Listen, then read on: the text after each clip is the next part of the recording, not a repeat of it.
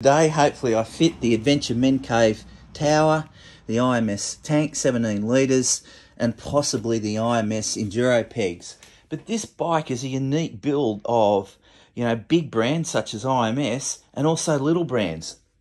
Adventure Men Cave is a father and son team in Portugal. And then over here, we've got True North, which is a mate in America, and a guy called Dan, and they make these racks. Now that's the one that that Chris suggested that I get. And also this also came in. This is an Adventure Bikes component clutch plate that increases oil volume by about 250 to 300 mils, therefore extending your servicing life.